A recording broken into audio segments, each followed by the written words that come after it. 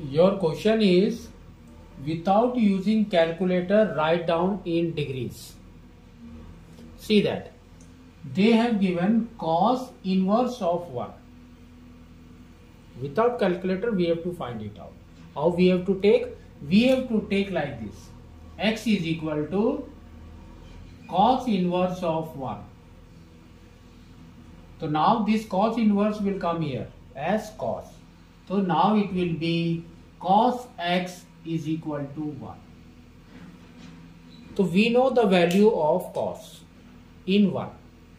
Where it is at 0 degree, or we can say it's 2 pi. It is at 0 degree or it is at 2 pi, that means 360 degree. Next, sine inverse of 1 by 2. Same we have to write x is equal to sine inverse 1 by 2. So we can say sine x is equal to 1 by 2. So this value is positive. So where the value is positive, that we have to find it out. It lies in first and second quadrant of sine.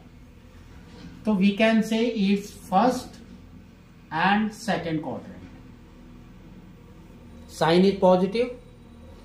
So first value 1 by 2, that means it's sine 30 degree. So first is your 30 degree. In second quadrant it is 180 minus 30 degree. 180 degree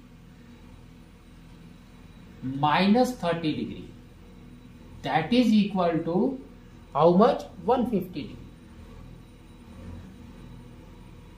So 30 degree and 150 degree sine is 1 by 2.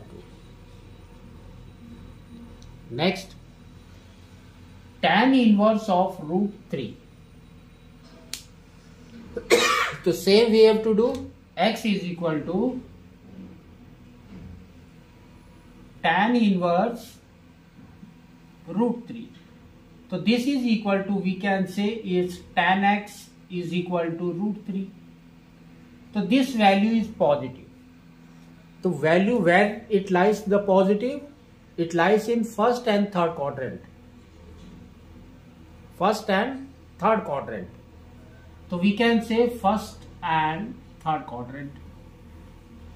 So first and third quadrant, what it is? So first we can say tan first quadrant is 60 degree.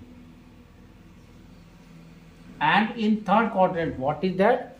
180 plus 60 is 240 degree. So it will be 240 degree.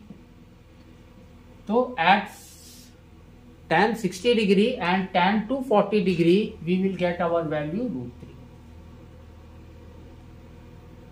Next, sine inverse of minus 1. So here what we have to do? X is equal to sine inverse of minus 1. So we will get sine x is equal to minus 1. So minus 1 lies in which quadrant? Third and fourth quadrant. Third and fourth quadrant.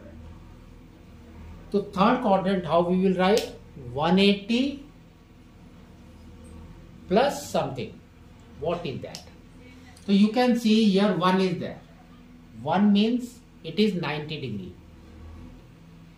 So that means it will be what? 180 plus 90 degree. That is equal to 270 degree. And in the fourth quadrant, how it will be? 360 minus 90. Again it will be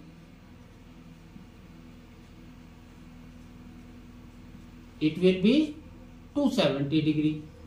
Therefore your angle is 70 degree here. 70 degree, or we can write how? Minus 90 degree. 360 is 0 minus 90. So or you can write 370 degree or you can write minus 90 degree. Next, tan inverse of minus root 3. Same we have to write x is equal to tan inverse of minus root 3. Now next, tan x is equal to minus root 3. So here the value is minus. So we know that minus of tan is in the second and fourth quadrant. Second and fourth. So how we will write? This is root 3. Root 3 means 60 degree. So we will write out tan, that means 180 degree minus 60 degree. That is equal to 120 degree. And 360 degree is the fourth quadrant, minus 60 degree, that is equal to 300 degree. So these both are what? Minus root 3. So how we will write this? We will write as 360 minus 60 is minus 60 degree. So here we will write minus 60 degree.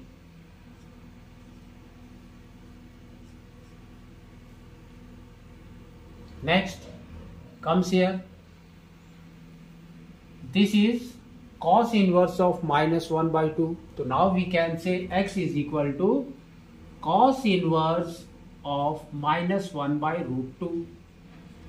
So this is cos x is equal to minus 1 by root 2. Cos is negative. Where it is? It is in second and third quadrant.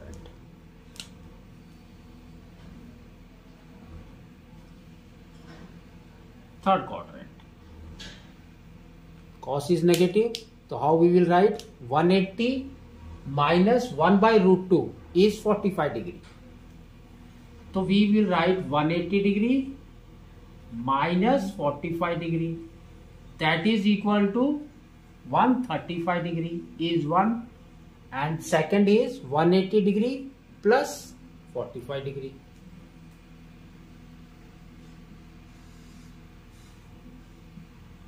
That is equal to, we can say what it is, 225 degree. So in this both angles we will get negative of 1 by root 2. So like this we have to do it. Or here you can see 240 degree. In place of 240 degree we know that tan 180 plus 60 is tan theta only, tan 60 degree. So here they have given like that. So like this we have to find it out the angle.